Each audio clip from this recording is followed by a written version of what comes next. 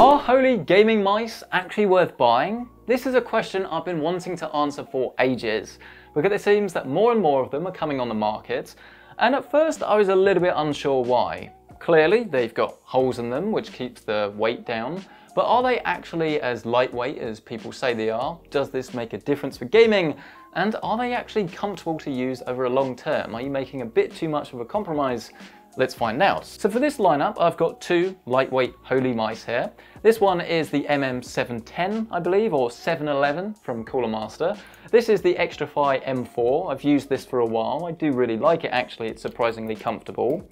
But then we've also got some other mice. This one is a lot heavier. It's the Logitech G502. To demonstrate, I've grabbed our handy dandy kitchen scales, fresh off the press from yesterday's Yorkshire puddings. And you'll see that this, the M711, comes in at around about exactly 60 grams, which is very, very impressive. The M4 comes in at 73 grams, at least in my testing. The much heavier G502 comes in at 115 grams. Gonna get some muscles using that. The Razer Viper, also very lightweight, comes in at 72 grams.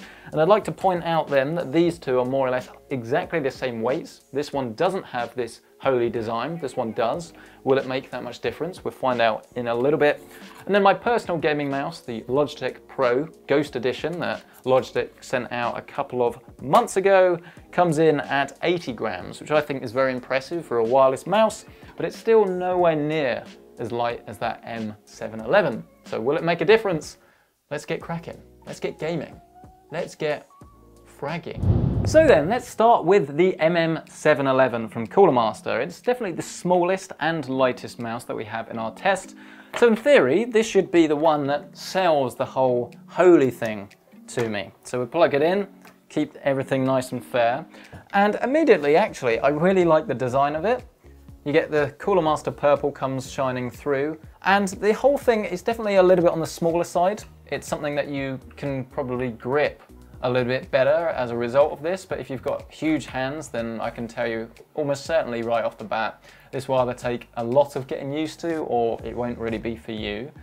But yeah, it's definitely very easy to pick up and move about if you do want to do flick shots and things. But of course, a gaming mouse is just as much about the sensor as it is buttons and comfort, so we will see on this 240 Hz monitor whether we can actually get some good kills, good results. Is it a good mouse to actually use in games like Apex Legends? It really does feel very comfortable actually. I have to give it to them there. It's a lot bigger, it sort of bulges at the back. On the question of weight though, is this really making that much difference to me? Well, it does feel very, very easy to flick around. The main thing for me anyway with a gaming mouse is that it's got to be very responsive and it's got to be very comfortable to actually have in your hand. If you don't have these things, then it's just not really going to give you a very good experience at all. Hey, there you go.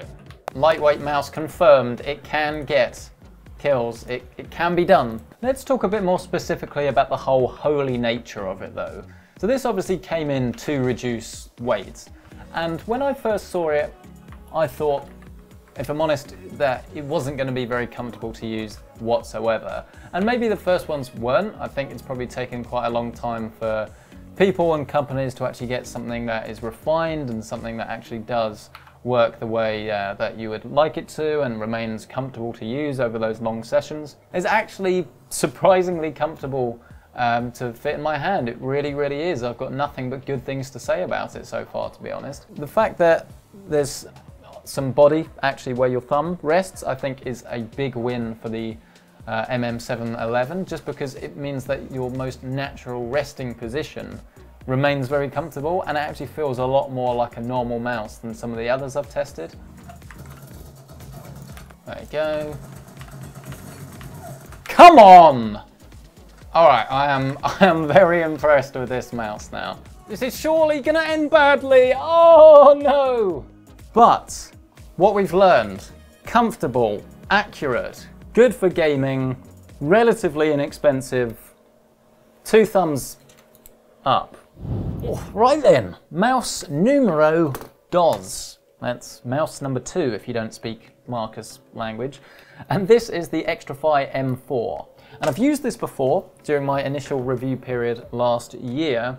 And the thing that is immediately more obvious, I guess, if you like, with the M4 is that it's designed, I think, more to accommodate everybody in the sense that it is a bit more of a larger mouse. Its design, I guess, is pretty classic. You've got more holes on it than the Cooler Master one, I believe. It's got RGB lighting. It does come in a few different colors. While I think it is more comfortable in my hand as it's a bit more natural to hold, I really don't like the fact that you've got holes where your thumb rests. I'm sure people will get over this very quickly, but it does actually make quite a big difference. And you might say that that's obviously all about weight cutting down, but the Cooler Master one is lighter than this and it doesn't have that problem.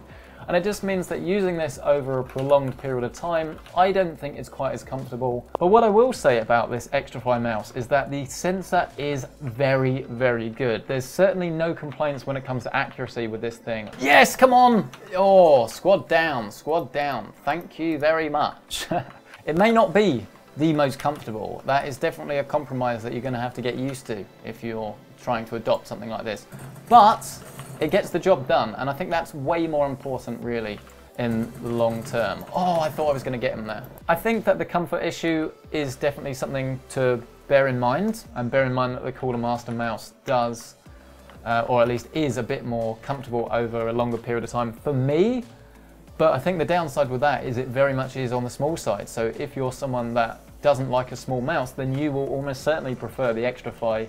But this has a load of holes in it and it weighs about the same as the Razer Viper. So what's that one like? It is quite low profile, and this is definitely going to take quite a bit of an adjustment period if I was going to use this full time. And I don't like the fact that when you put your hand over it, you almost feel like you're pressing into the mat. You do have to grip the mouse a little bit differently, but again, it feels very responsive. It's pretty comfortable to use. It's a bit too low profile, I think, for me personally, but again, it's going to take some getting used to. And if you like that, then you like that. This is how they've cut down the weight a bit on this mouse anyway. They have reduced some mass, and they've done that in the height department rather than cutting holes in the mouse. But because you don't have any holes and you instead have this lovely textured rubber finish on the left and right hand sides, it does mean that, for me anyway, it's a lot more comfortable to use over a longer period of time. There's no doubt about that. The fact that it is that little bit lighter obviously means that you can move it around and it's not going to feel like a wired mouse, and you can move the mouse around and not really feel like you've got anything attached, which is definitely a positive thing. To summarize then with the Viper, I really like this mouse. I like the fact that they've made it this light without requiring any of those holes, which is obviously the whole point of this video. Do you need a HOLEY mouse or a HOLEY mouse?